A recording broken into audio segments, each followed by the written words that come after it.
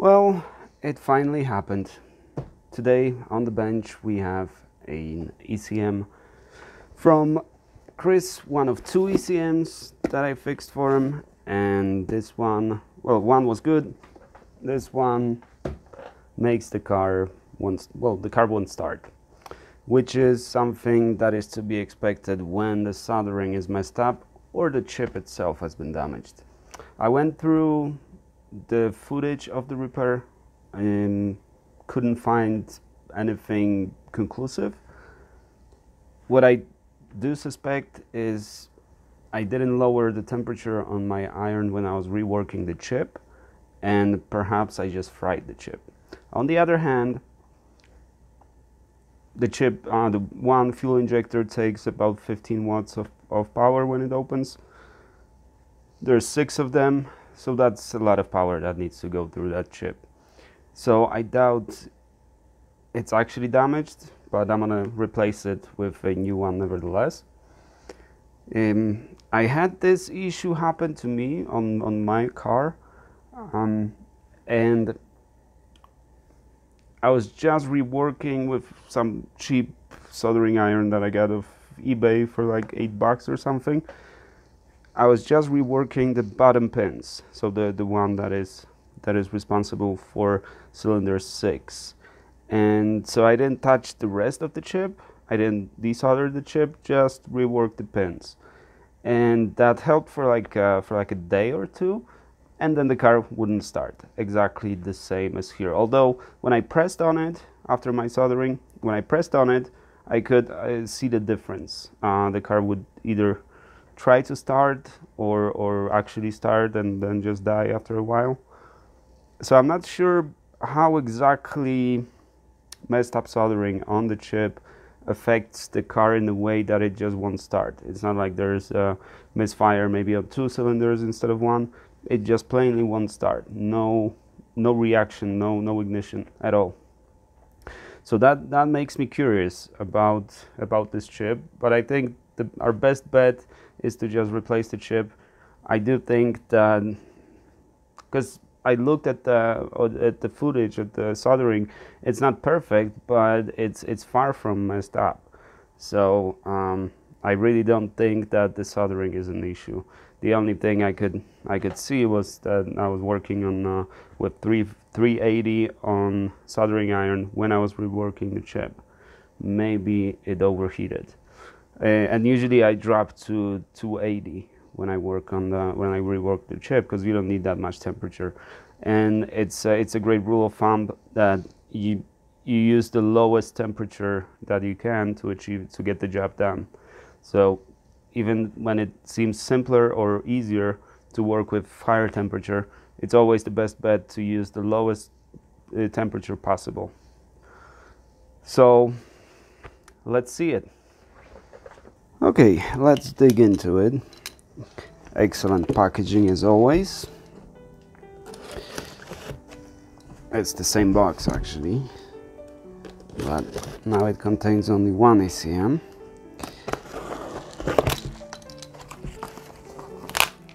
Not packaged really well nevertheless. Okay.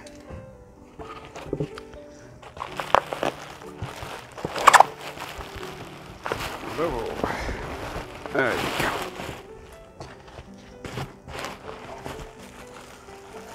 A little tape over here. Perfect. Okay, Mr. Black Car. Yeah, that was the first one I was working on.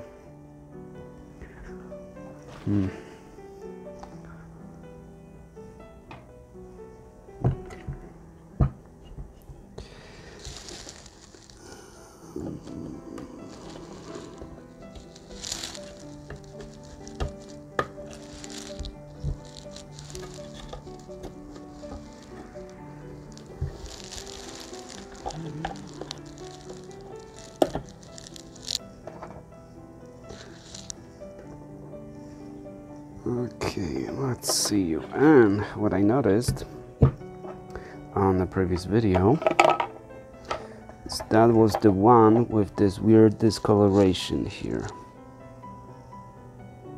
You probably can't see it here, but we'll look at it under the microscope.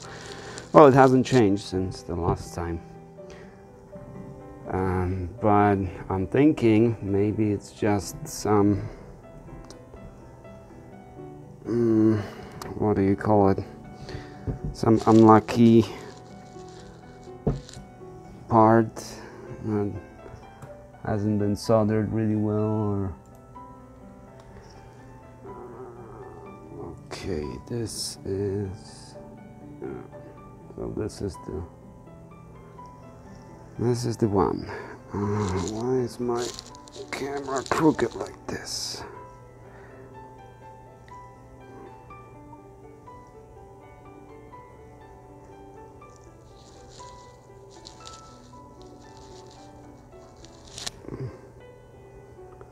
Okay, that should be better.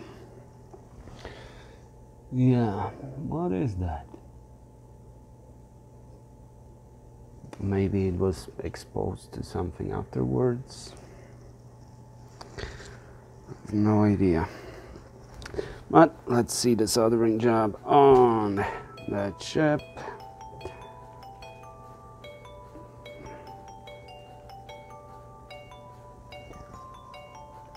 Very nice.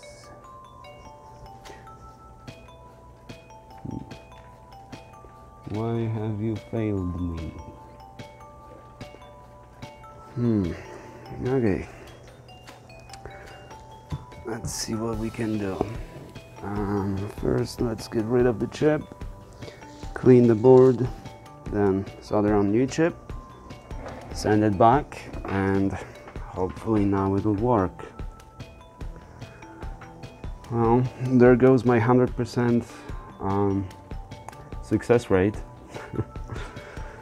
Well, it had to happen eventually. You can't have 100% success rate in anything pretty much. Eventually you're gonna mess it up. Unfortunately.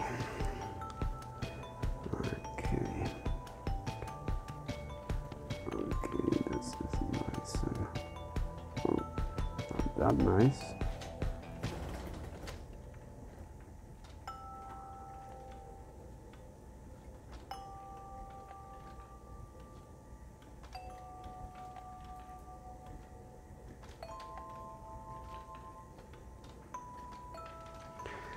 Okay, I didn't expect this. Did I not hold it under UV light long enough?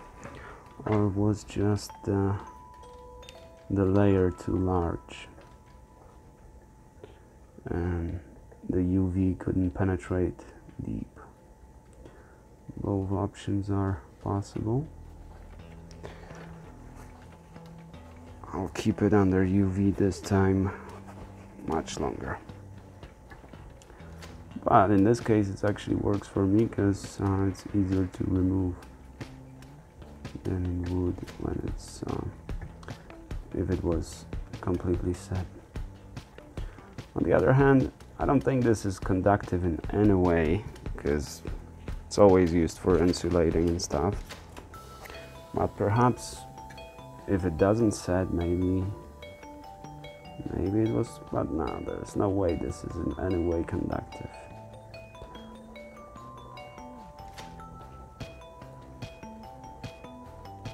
Okay, so yeah, that definitely wasn't the best insulation.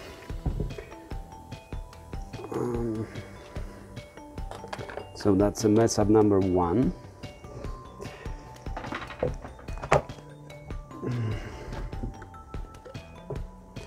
Maybe let's try with the cheap Q-tip first.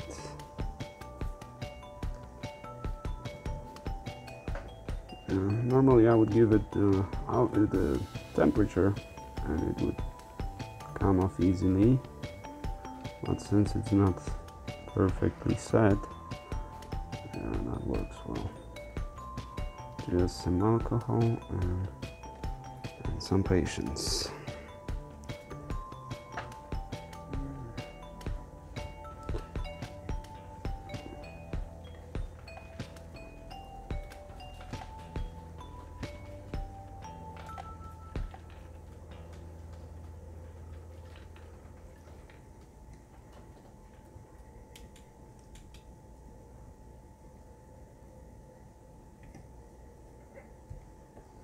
Okay, cheap Q-tip.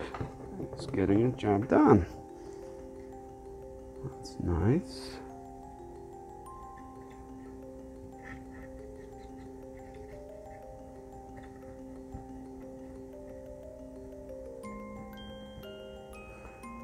Yeah, I don't like the soldering on here.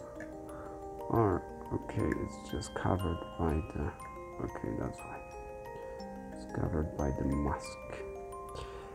Not Elon. It's UV mask.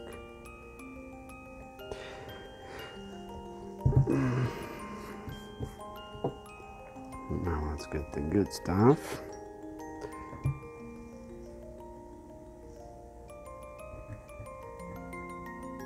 Scrape it off with this guy.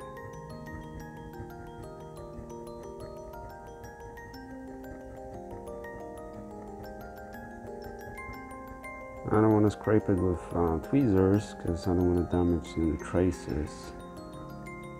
So if it's not going to come off, I'm just going to blow somewhere on it, and that should get the job done.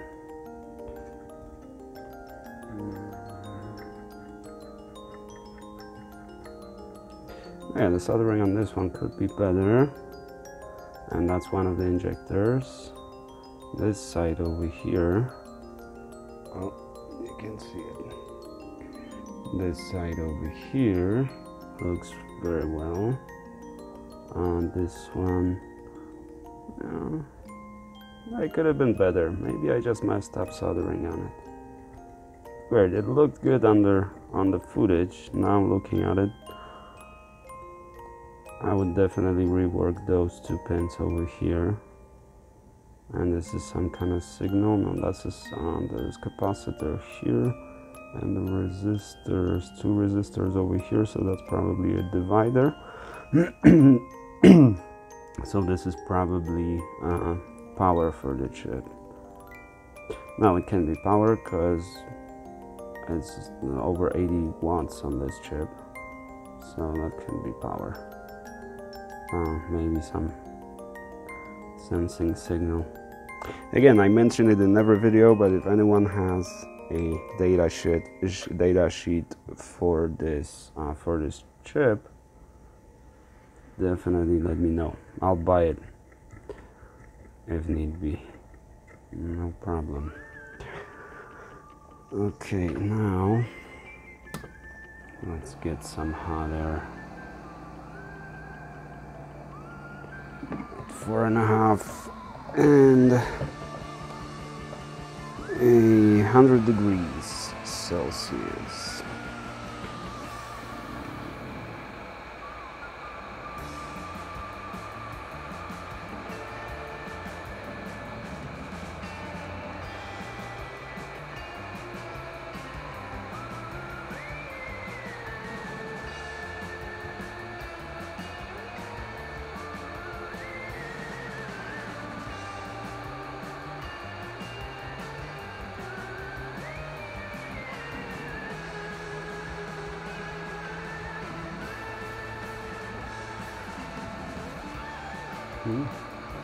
That is one strong mask.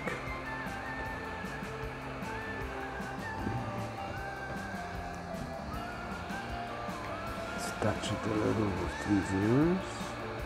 Okay, there you go.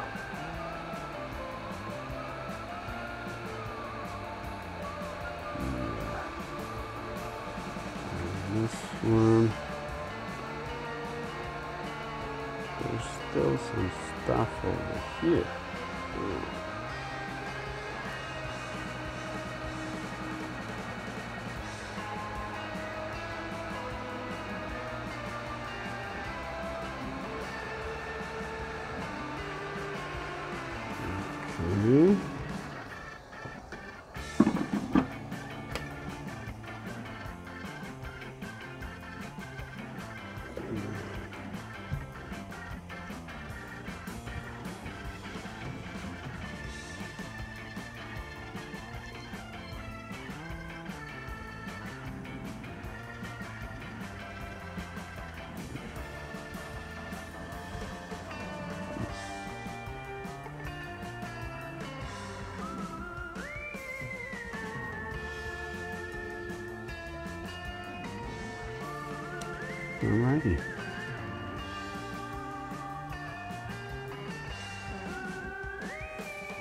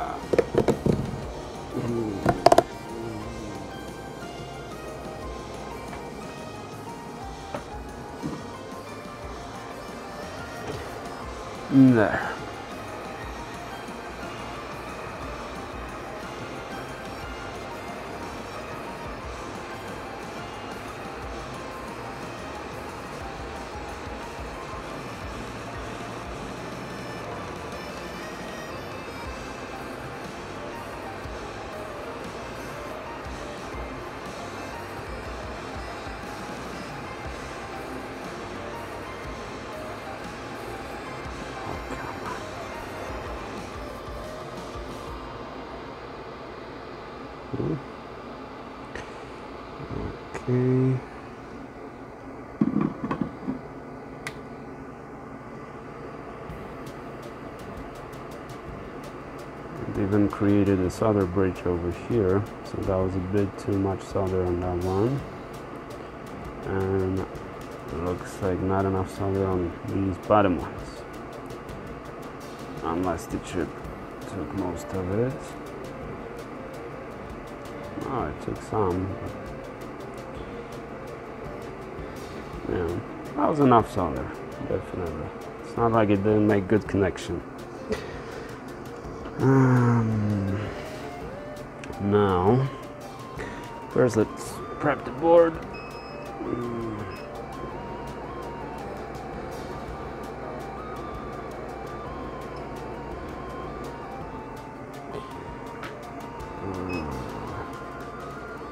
Let's try 280, but it's not going to be enough. And while the board is still hot, it might.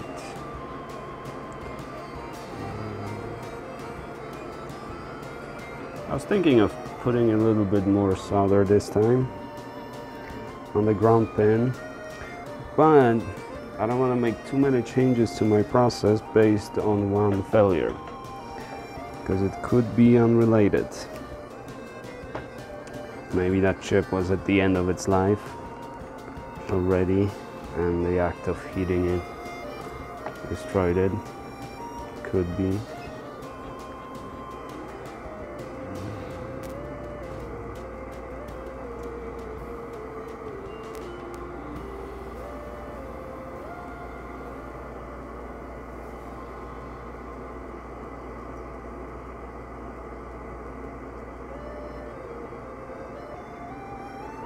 Okay, 320.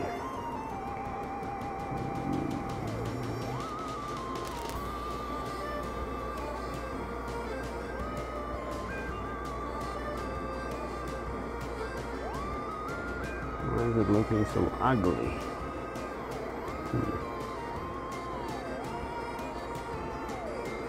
That's weird.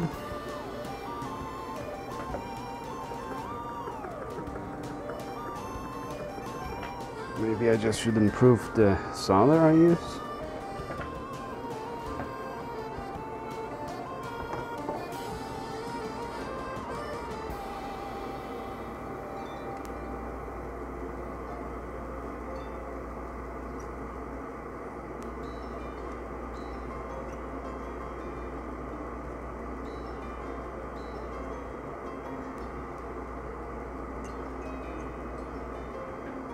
Okay, I need the extractor a little closer, because it's not doing its job.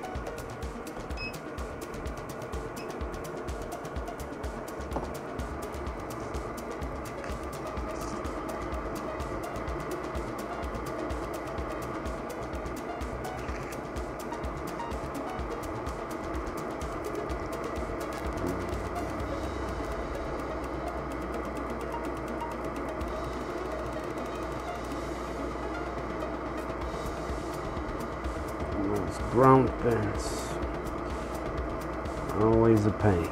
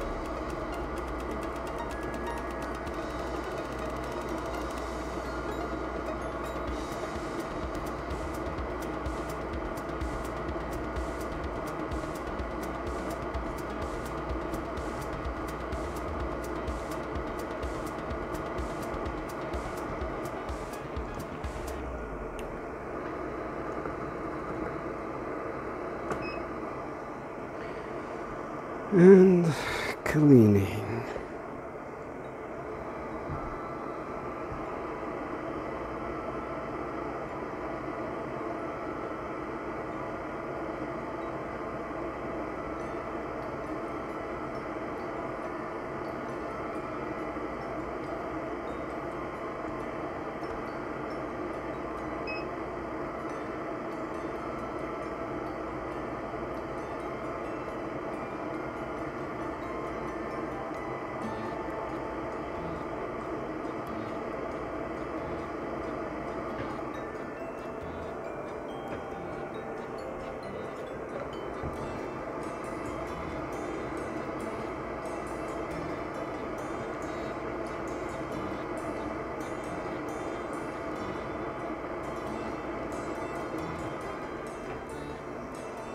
Alrighty.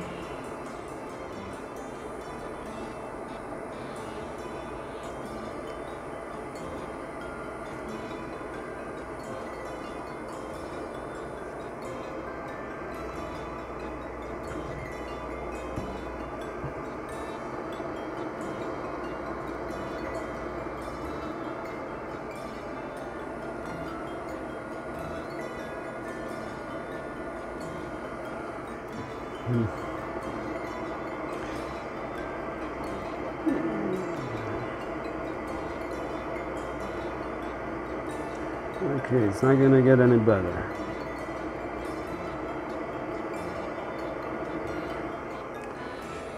Now,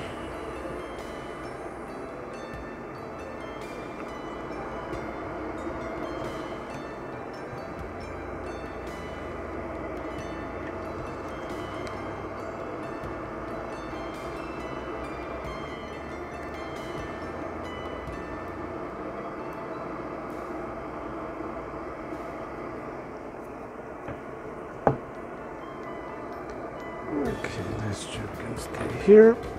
And let's get a brand new spanking chip. Brand spanking.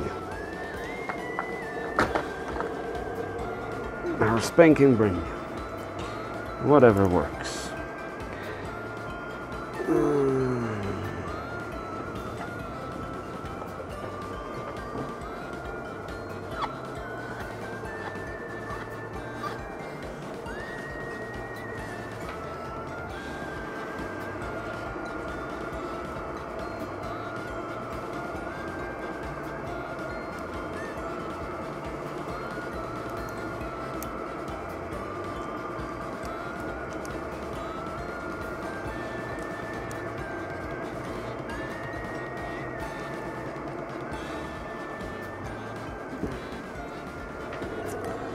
Yeah, I kept 2 of these for such occasion. And now I ordered 6 more because I'm thinking maybe now I'll start replacing chips on these boards instead of working with all ones.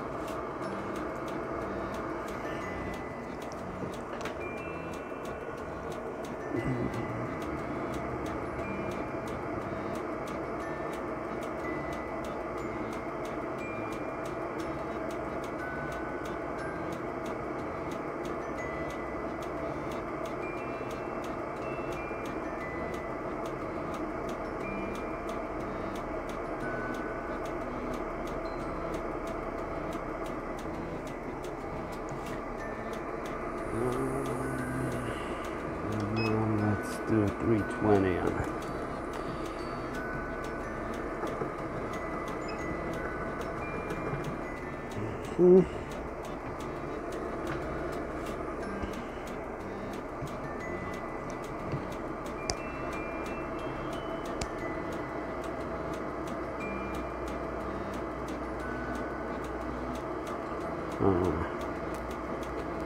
One stick.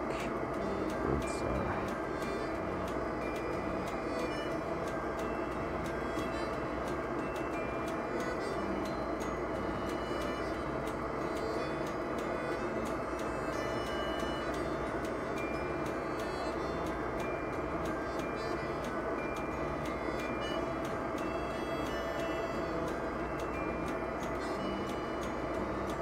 Oh. 320, one cut it.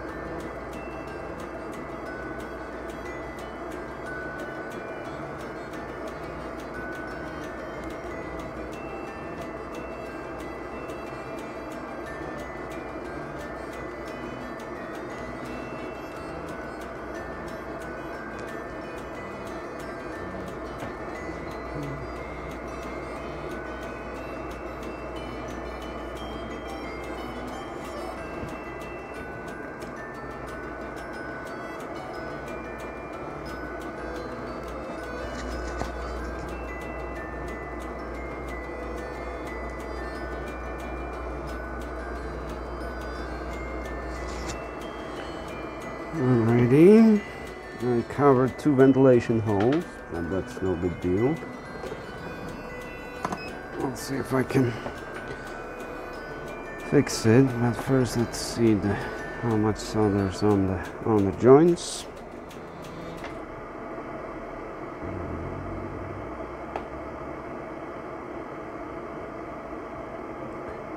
Oh, I burned flux.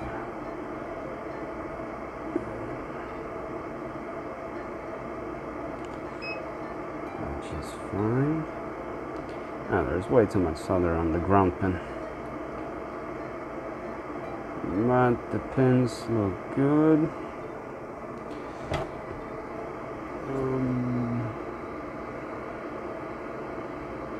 The pins look good. So let's get rid of some of that extra solder over here.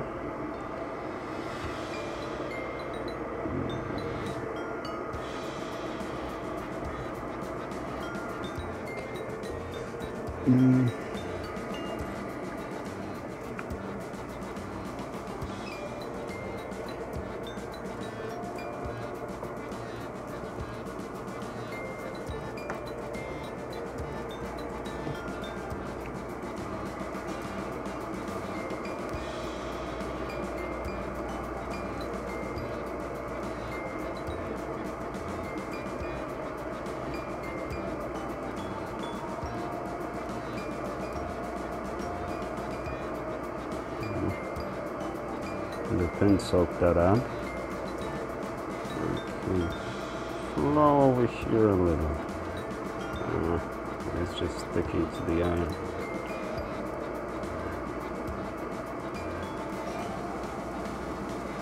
There. That's better.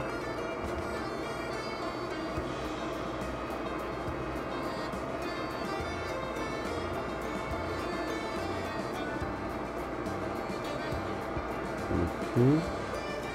Let's see. This flux burns very quickly.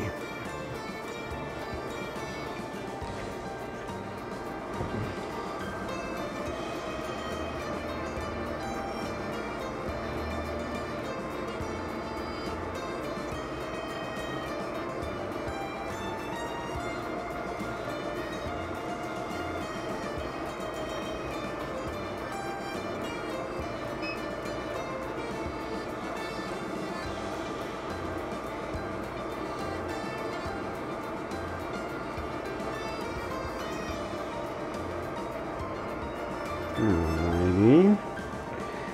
It doesn't look good. But the only thing is to just get rid of those bulges so the chip can sit nicely on it.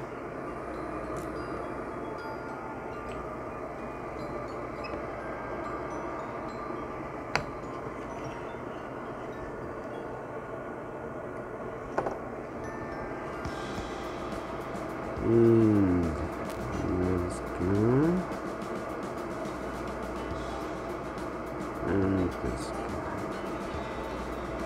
up, let go, let go. Okay, the bulges are gone. Now let's position the chip and see what's up.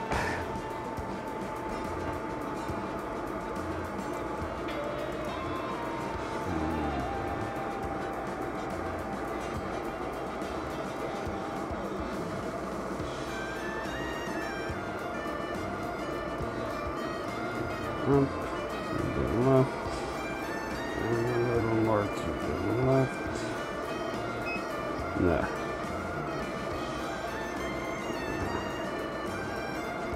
Like that.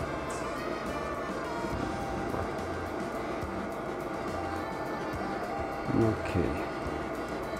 Chip has been positioned.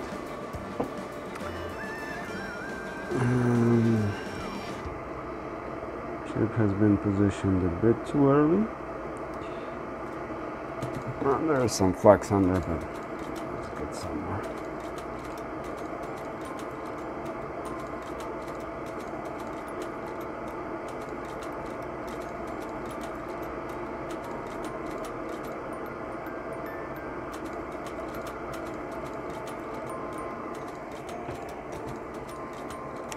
And let's position it again. If I can hold it.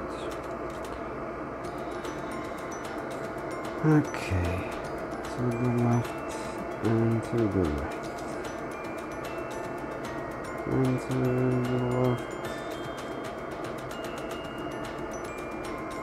And left some more.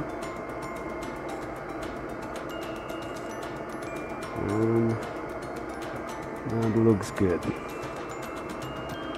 That's gonna start jumping anyways. So. But let's do 3.5 and at 371. That's fine.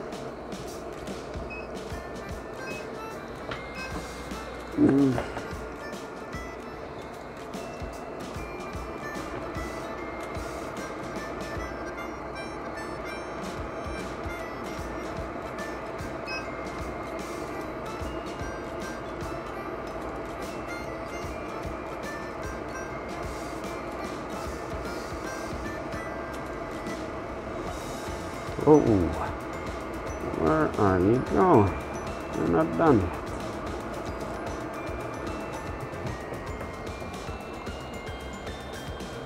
It's the 2.5 then.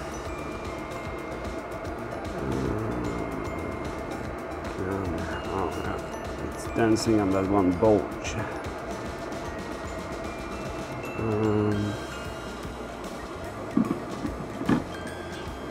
It's a 2-1 job.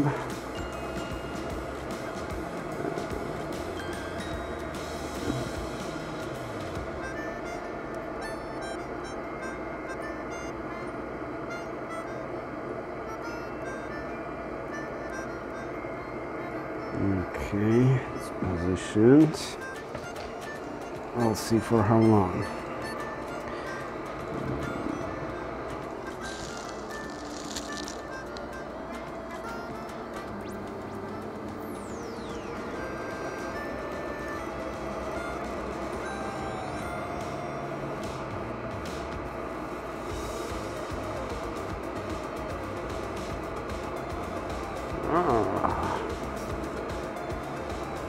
It really doesn't want to sit in place.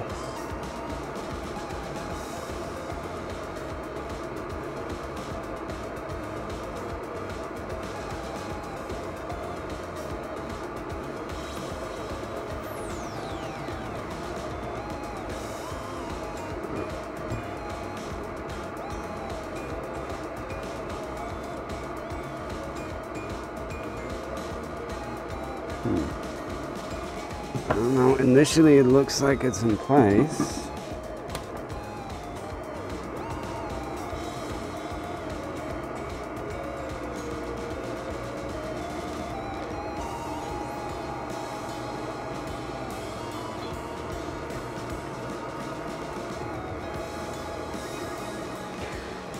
Okay, let's wait for it to cool down a bit.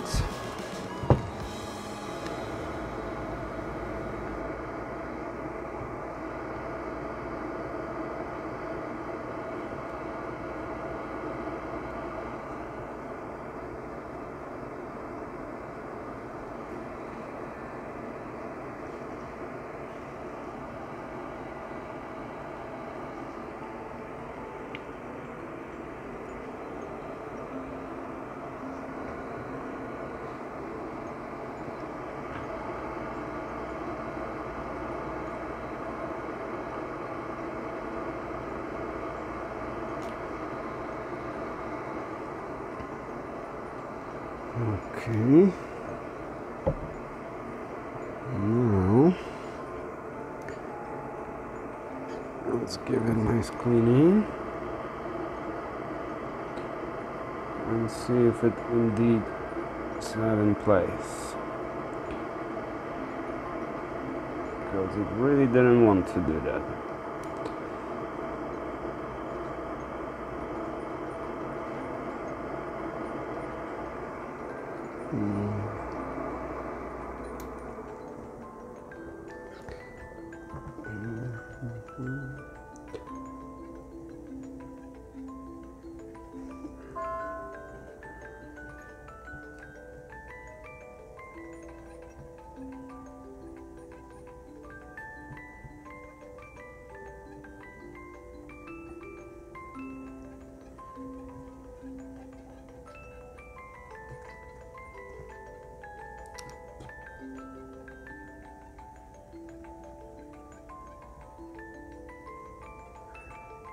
Alrighty.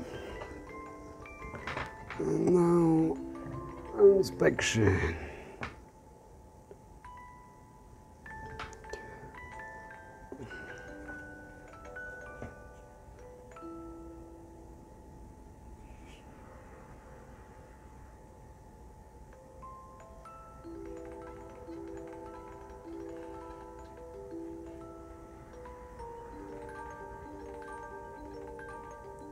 That was not nearly enough solder, but now I just want to know if it's sitting in place correctly, and it is on this side,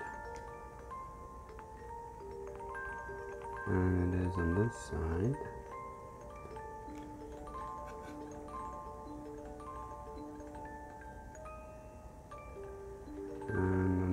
One side, yeah, it's good enough. It's not perfectly aligned, but you can really align it better just using your hands. Okay, so now let's put some solder on the joints.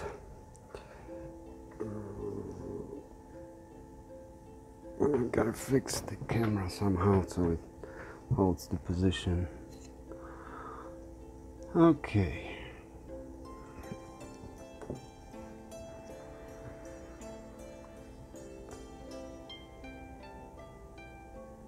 Flux generously, and now do one side at a time.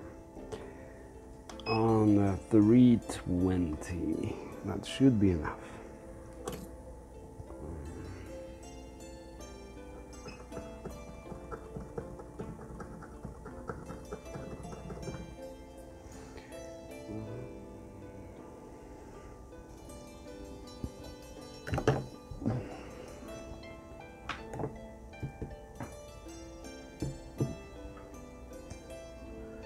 Okay, I'll put a lot of solder here, and I'll try to do it in one go, like this.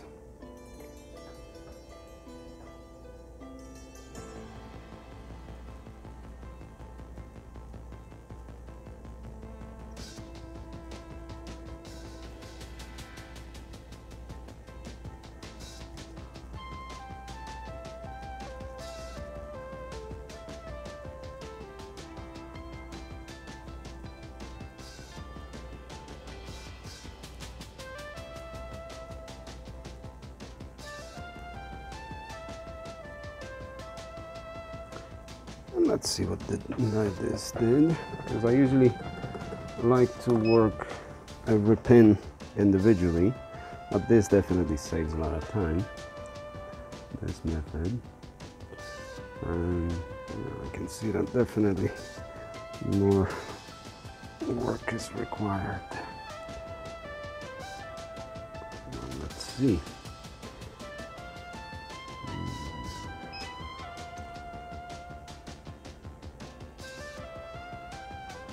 Maybe not. Maybe not. So far it looks good. Let's see it from the side.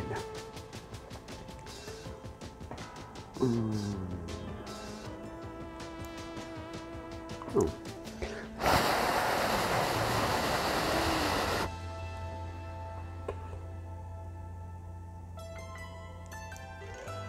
This actually looks not bad.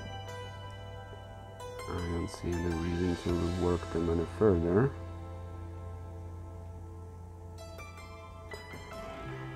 Perhaps this one? Yeah. This one could be used a little more than the rest. Let's get this, the second one from the left. Definitely had a bit too much solder, but that's fine. Yeah, this guy over here. Yeah, so let's do rework on a single pin.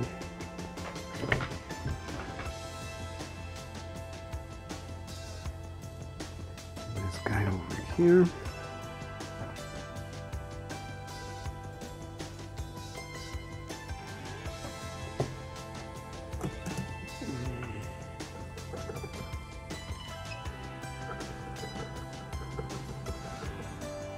Maybe if I use the higher temperature, I'll try maybe with higher temperature on the next one, the next side.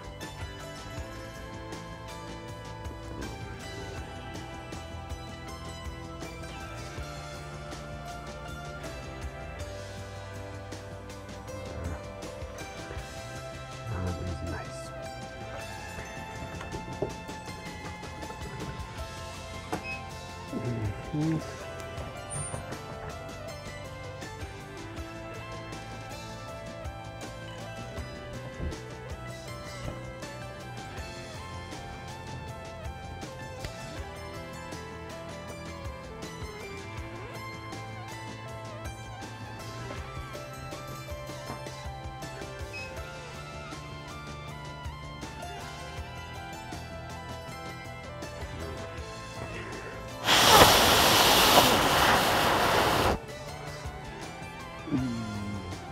Let's get a nice zoom on it.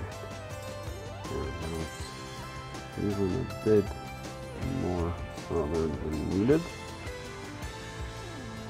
which is good because I prefer there's more than not enough. And I just realized I think that pin is not NC. So yeah, I think that pin is NC. Okay, well,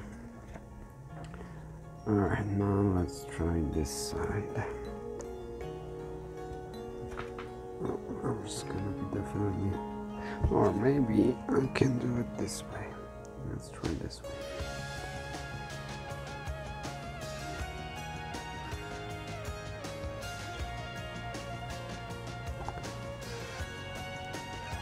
Maybe I can maneuver it from my left hand.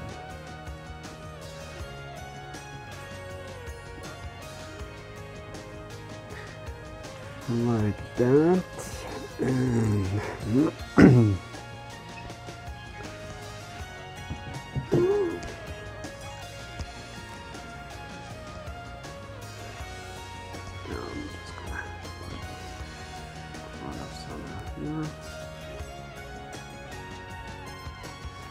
it should take as much as it needs.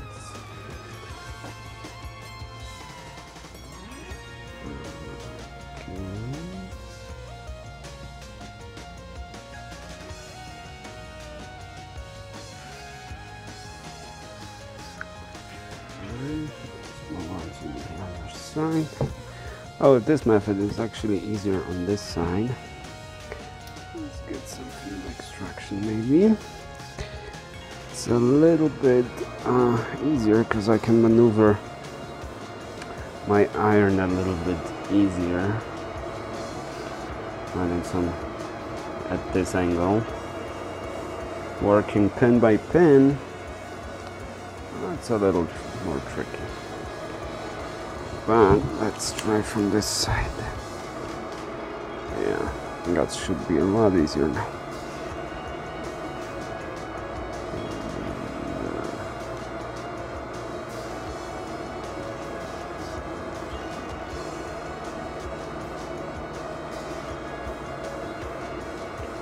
Those damn ground pins.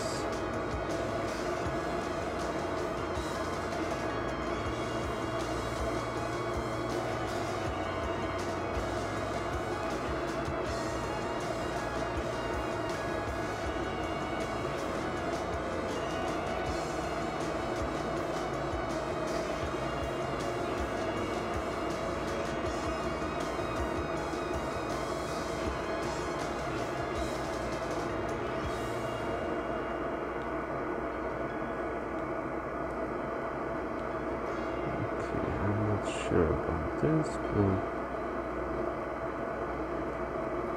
I'll inspect it later.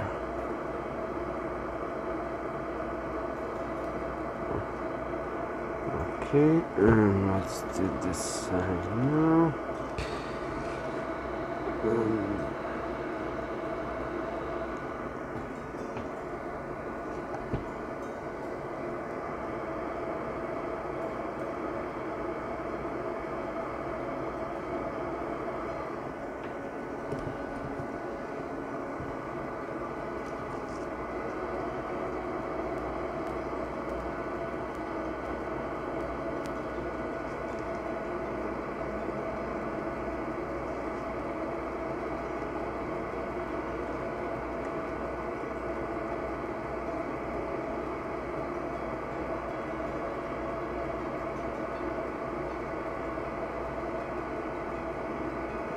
Okay, I'm not sure about this one, but let's clean it up and see what's actually going on.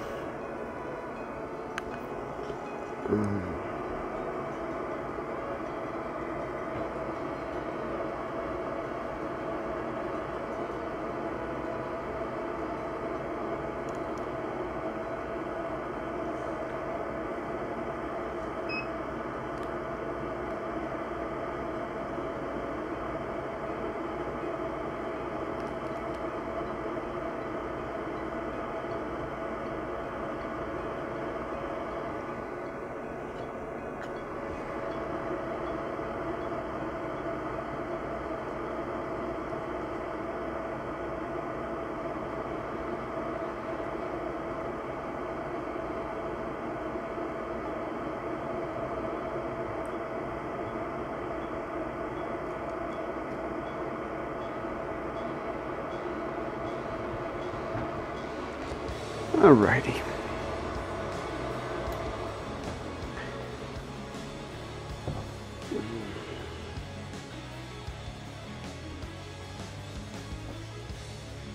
Okay, let it dry.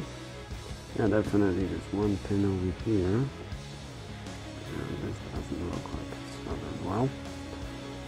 And these look very nice. These look really nice.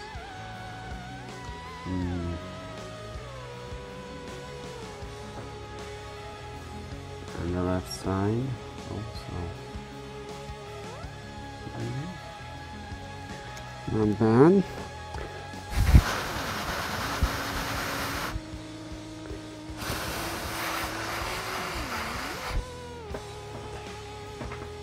And now let's see it. Okay, this side, very nice. It's the most problematic one. This side, yeah, other than that one pin, definitely needs to be reworked. This side we already checked, and this one.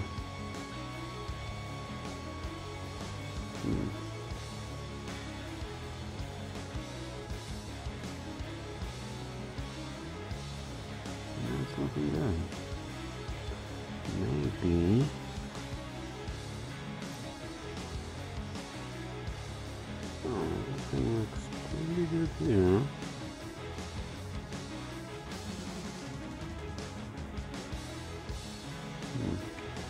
I'm kind of worried about this first,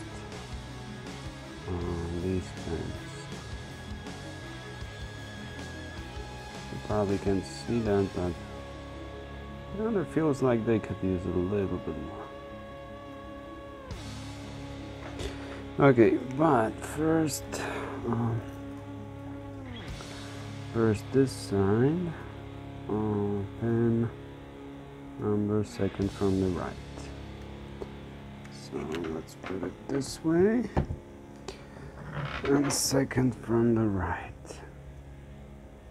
Yeah, you could see it from this perspective too, but it's really shy on solder.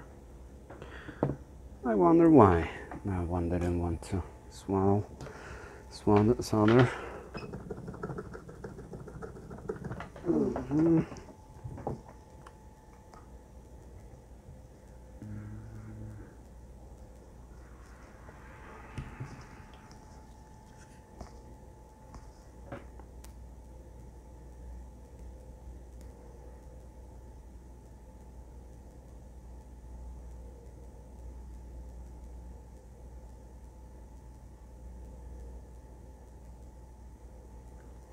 Okay, and this side, because I wasn't sure about some of these, so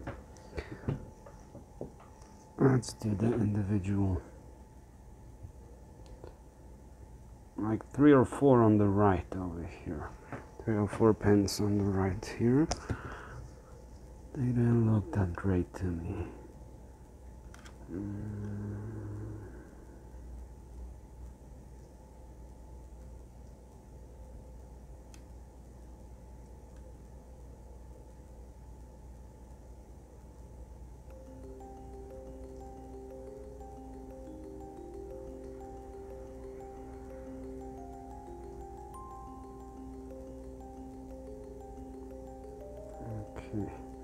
This chip has never seen solder before, so I really want to make sure that everything's soldered nicely. So I keep the iron a little bit longer than usually to make sure that it heats up nicely. And why does this one look from this perspective? It looks like it has not enough. Let's see.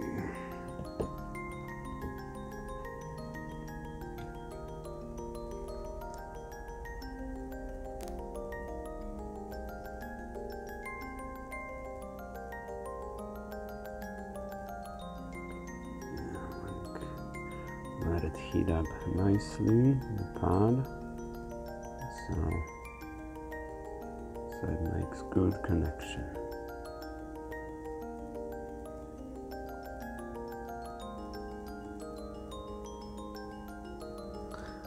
Alrighty, that should do it.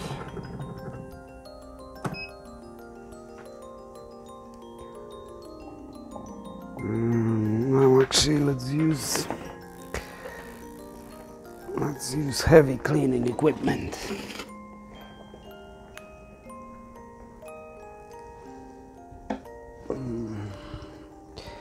What a mess. What a mess.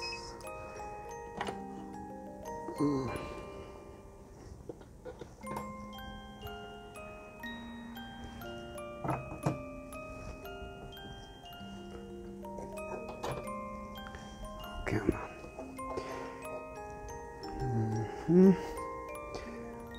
And let's maybe switch to camera only. Clean up the mess.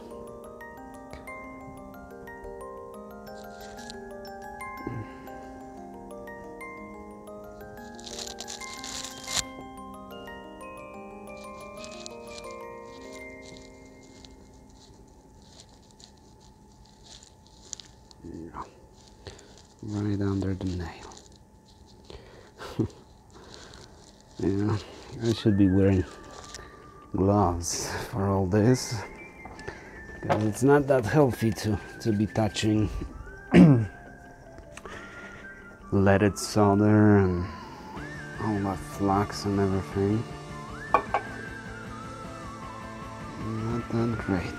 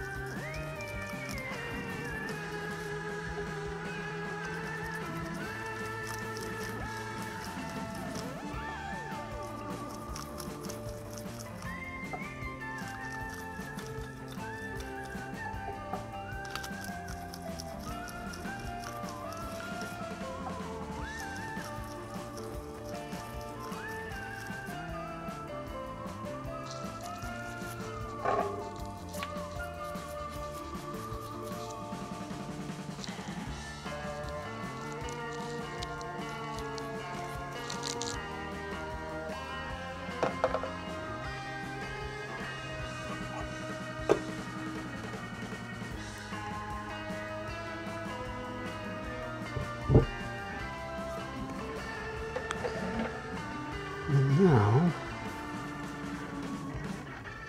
let's do the entertaining thing and watch it dry.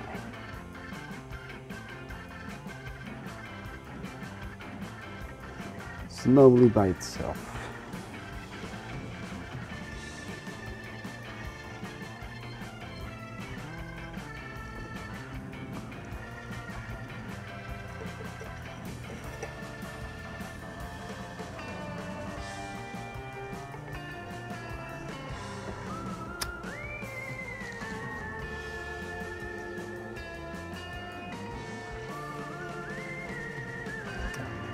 And the music you guys hear is by Vintergatan, a Swedish band.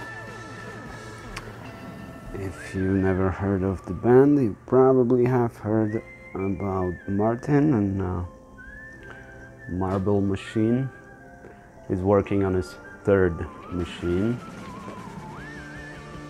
gaining knowledge from previous two attempts. Although both machines actually did play, well, they were just not reliable. Timing wasn't tight enough, losing some marbles and that kind of stuff. So after 2 tries, now he's making his third attempt, and it looks like this time I'm hopeful it should work. Although watching him making a Marble Machine X, I thought that one was gonna work.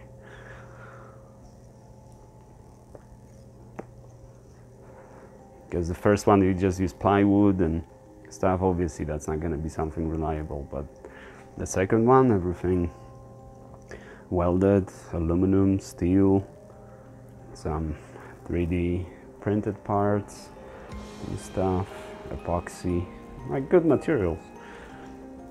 But usually with stuff like that, you can only see if it works after you build it. See what the issues are. So that's pretty high bar for a musician. But musicians actually make very good engineers in my experience. Martin is one example. I also work with musicians in the engineering field, and they pick up very quickly and they build on the ideas. So that leads me to believe that musicians make actually pretty good engineers.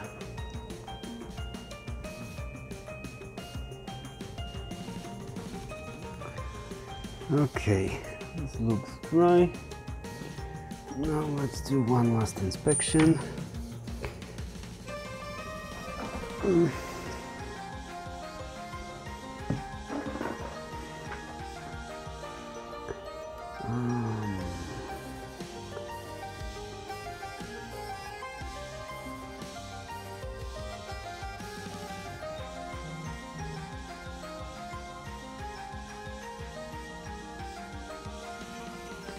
Am I flux or alcohol residue?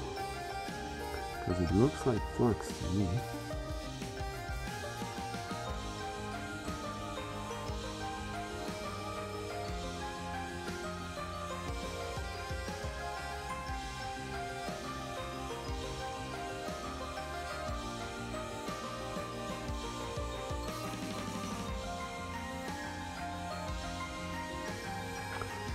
I can get rid of this tape now. I don't know why I didn't do it before.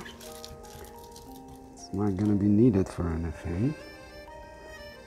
Let's see this guy. Yeah, I know, that looks like there's flux left. That doesn't look like alcohol. Would it be evaporating this slowly?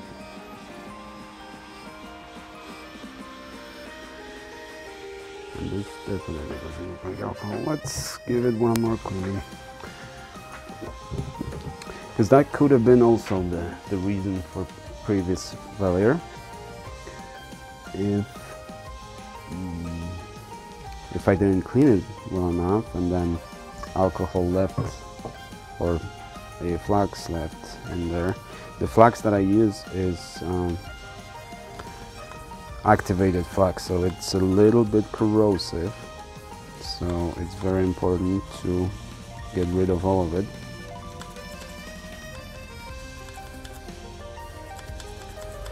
So maybe in the previous repair I left some, that's why the UV mask didn't set, or I left some flux and it messed it up. Either way, this time I'm not taking any chances, so everything needs to be cleaned very well, and I'll leave it under UV for, I don't know, for as long as the battery allows. I tried to disassemble this UV light. I bought a new one, but this one suffers from pretty much the same issue. You just gotta hit it a few times for it to start working. So I wanted to just hook it up to the power supply, right?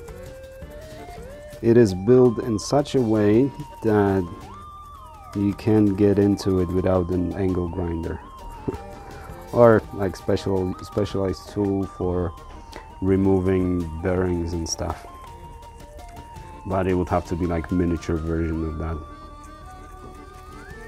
The parts basically are pressed together, the body of the UV array. So it's like, I'm sure that is not an effort to make repair harder.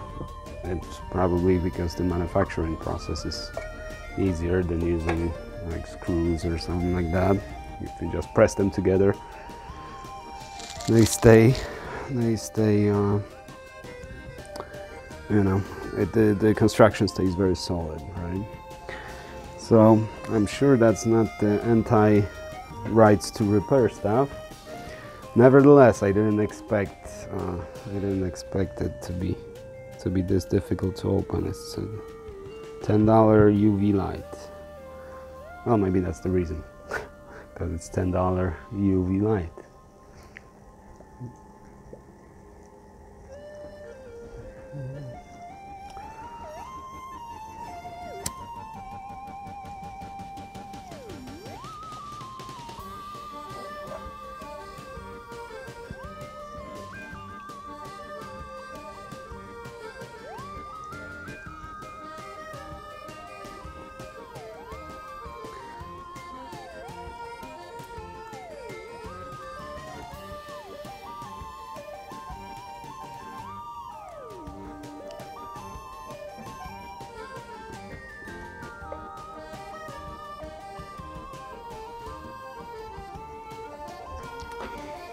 Alrighty. Still a bit wet, but yeah, that looks a lot better.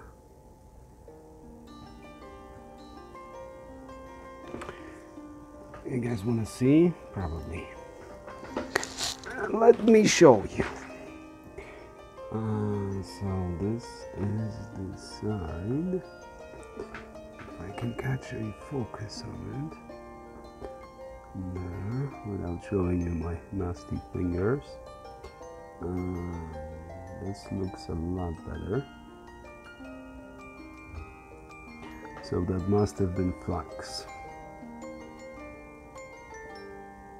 I'm glad I caught it, because this could have been the same issue we had before. Okay, and this side also looks pretty clean, and this side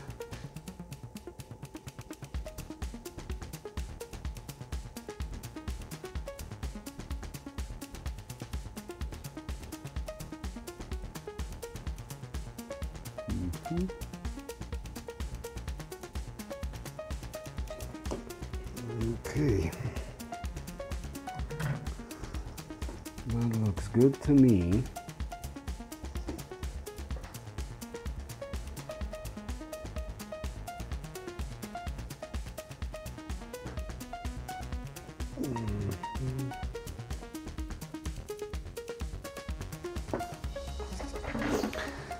So let's give it a few more minutes so it dries nicely. I don't see any flux, so it's good.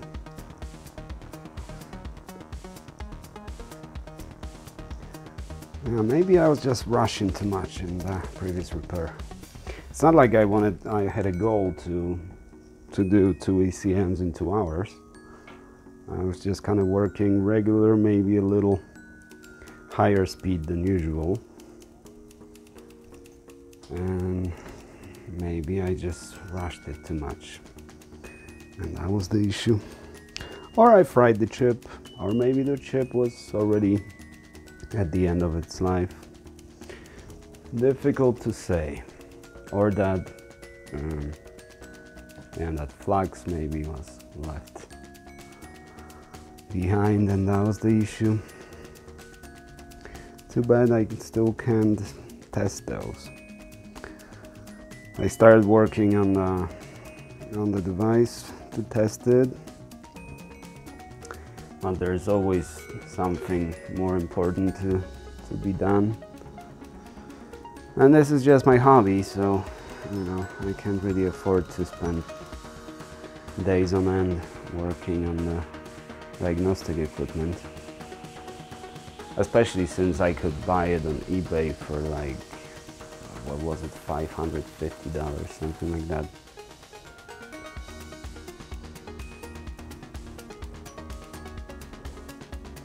At certain time, or especially at a certain point in your career, you just start valuing time more than money. So, when I was in my 20s, I would definitely spend weeks to save $500. Now I just prefer to buy the device and save myself a lot of time. On the other hand, that is a good practice. You learn a lot by testing. That's why I got these ECMs, working ECMs, for like $30 from eBay, and I test on those, because this one you can't get anywhere other than the manufacturer, for whatever reason. I don't know what the reason is, but they're unobtainable on eBay.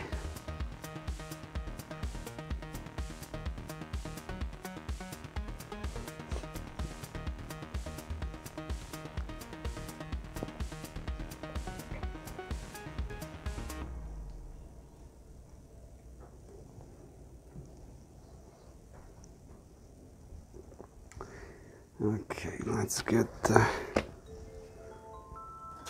mask ready.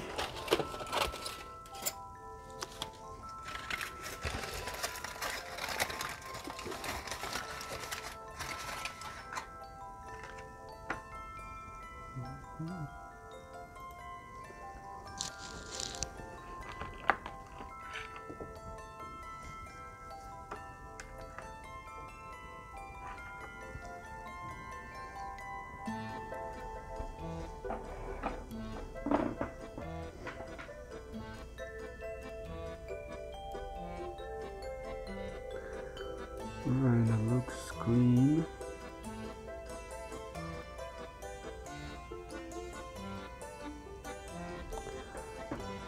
And it looks dry as well.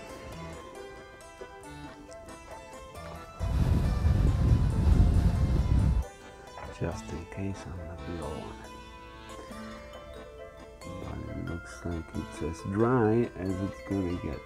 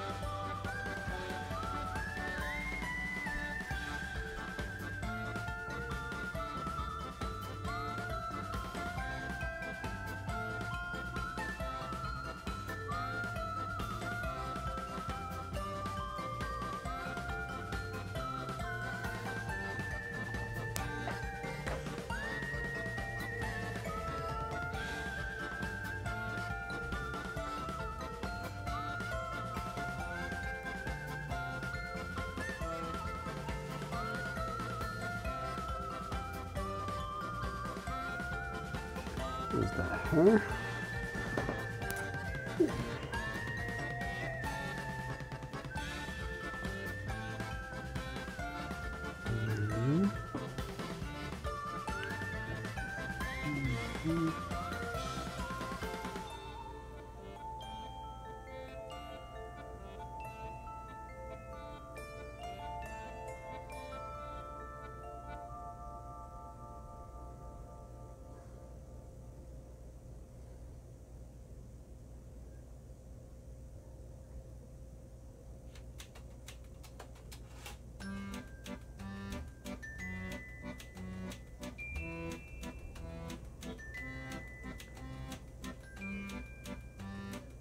Alrighty, that is a nice thin layer.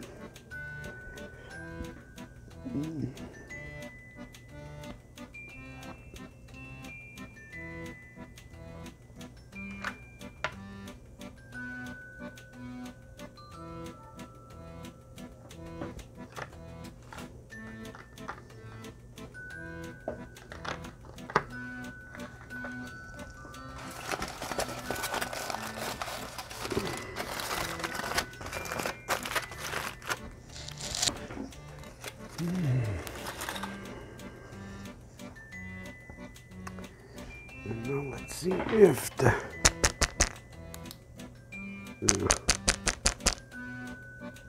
UV is horrible, but what are you gonna do? Now a little bit of UV.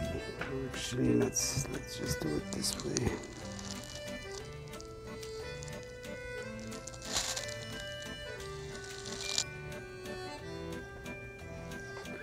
And let it sit for a while.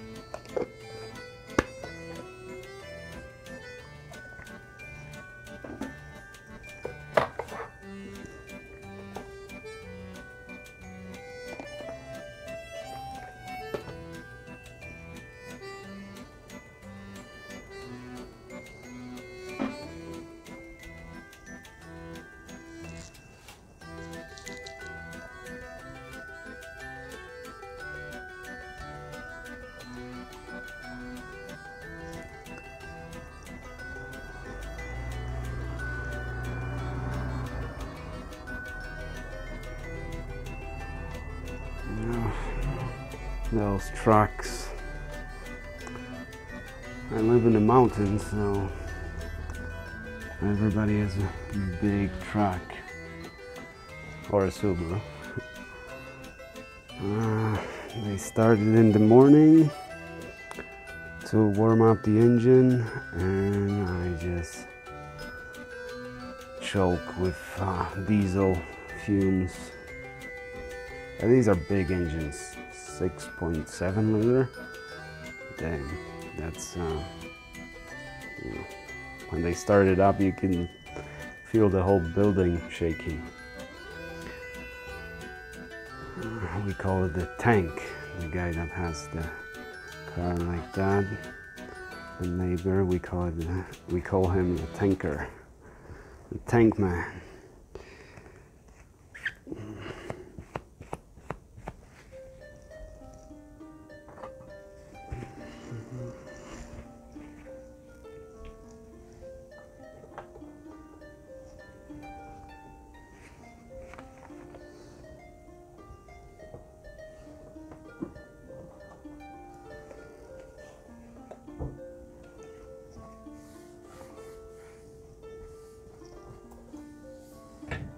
Oh.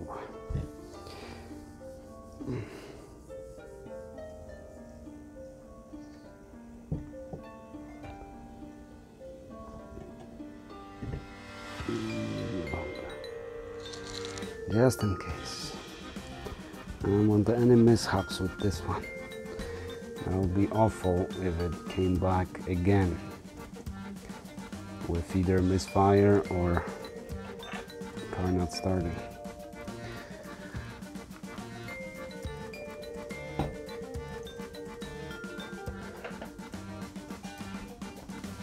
Let's see how long it has been. An hour and 23 minutes. So definitely a little longer than the previous one, but actually it should be even a little bit quicker because I didn't have to clean the chip, and that always takes a little bit.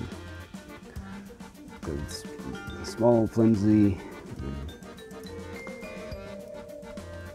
hard to mount and to clean and all that. So this should be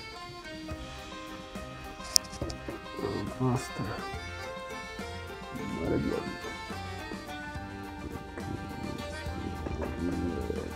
more. Oh, okay. Oh, well, I can see the UV, and I shined it in my eye. That's not good.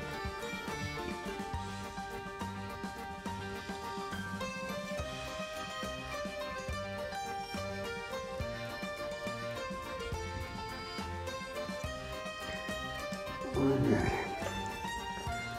Now let's try poking it with let's do titanium tweezers. I don't really like them that much.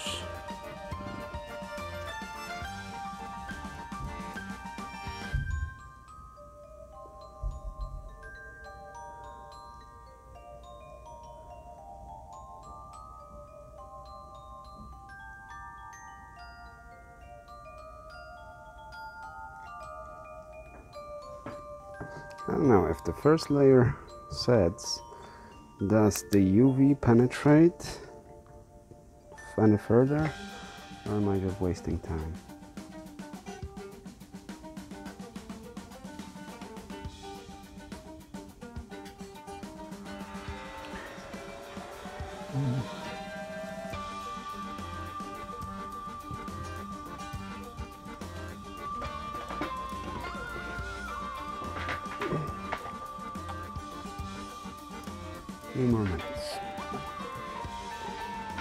Few more minutes, but I don't think I'm gonna bore you with the rest of the process, which is basically just putting it in the box and sending it off. So yeah, I think I'm gonna cut it here. Chris, again, sorry for this, but it had to happen eventually. I hope this one will actually fix the problem and the black car will work like new. And thank you guys very much for watching, if you're not bored to death by this. And I shall see you in the next one.